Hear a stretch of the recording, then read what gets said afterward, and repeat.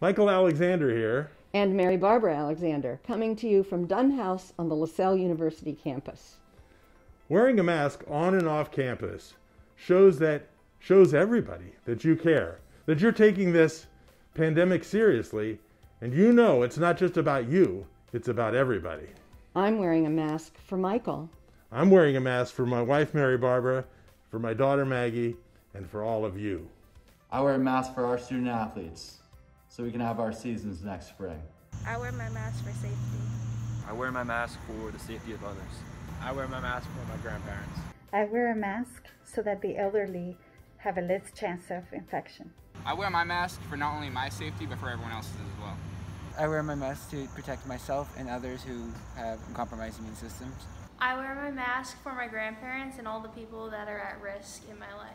I wear my mask because, it protects me and the people around me so we can stay on campus. I wear my mask for my mother and my grandmother. I wear a mask for my parents. I wear my mask for my friends and family. I wear my mask for everybody. I wear a mask for my community. I wear my mask for myself, for my 9-year-old daughter, and most importantly, for the faculty, staff, and students here at Lasell University. And I wear my mask so that I can continue to do the work that I love, teaching and learning alongside my students in the classroom.